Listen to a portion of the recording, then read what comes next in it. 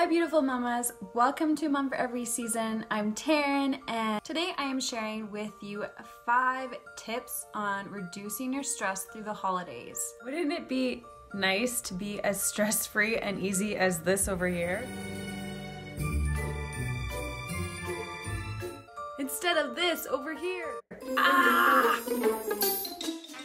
Because I don't know about you, but I never get stressed. No, not at all. Never. I don't get stressed out.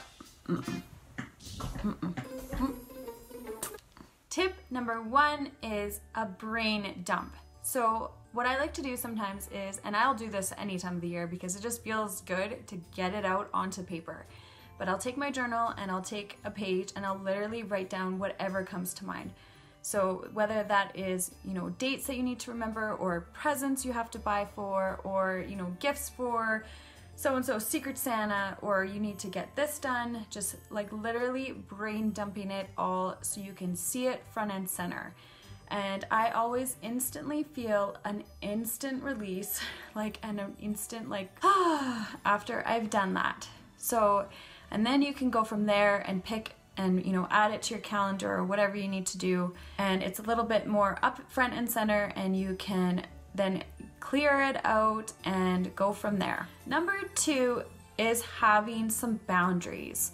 So of course December is a big month for parties and it's different dates and stuff like that, but just really putting boundaries about the events and the people you want to surround yourself around that time. I know it can be kind of tough when it has time to do with family. Really only saying yes to those that you actually truly want to be there for. So rather than saying I'm gonna go to 10 Christmas parties throughout the month and just being there and being stressed about it, only saying yes to the select few that you really enjoy being around those people and it brings you joy. So saying, and then you can be there fully in the moment and fully for that party or event. Number 3 is self-care. There is never a more important time to take care of yourself first than this month. Of course, December is very busy and hectic sometimes, but we don't have to let that take over our whole entire lives. So making yourself a priority, this is a must in motherhood.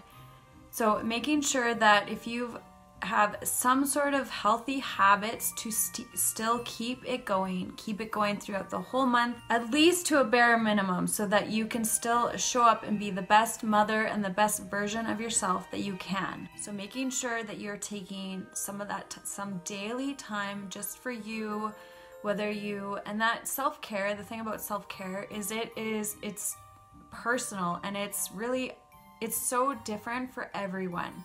So what might feel like self-care to me may not feel like self-care to you. So what is important to you? For me personally, I like to, just have some quiet time and meditate or read a book, whereas maybe you like to go for pedicures or, I'm very much introverted, so I have to have that time to recharge and get back to myself. Keeping your self-care routines and your healthy habits throughout the month of December will help relieve some of that stress and be able to cope better with when it is a stressful time period. Number 4 is pause and presence. So if you feel like you're kind of getting into that overwhelm and burnt out feeling, and just getting into anxiety or hecticness, whatever that is, whatever that looks for you, just pause, take a deep breath, maybe take a couple, and just focus on that present moment. I've done kind of a little visualization in another video, I can link it here, and I've used it for the last year and it has helped immensely. And it is just really just taking some deep breaths, taking some time to yourself. And you don't even have to be by yourself. You can be with your children and still use this little visualization, but just getting into that present moment, looking around you. And then number 5 is having and feeling some gratitude around these moments. It's such a magical time of year.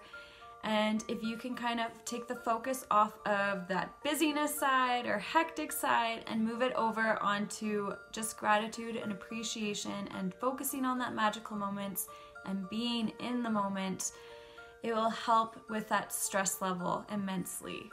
Tell me in the comments down below which one you need to work on the most for you so that you go through December as stress-free as possible.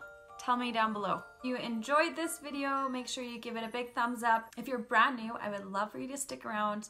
I post videos on motherhood and just being open and honest about seasons of motherhood, tips and tricks, life hacks, and just really anything to help simplify motherhood. Don't forget to come follow me on Instagram under the same name, A Mum for Every Season.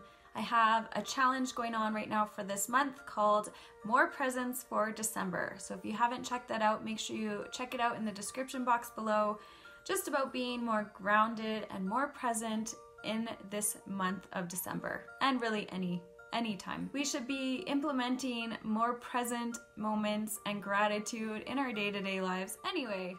That's it. Bye for now.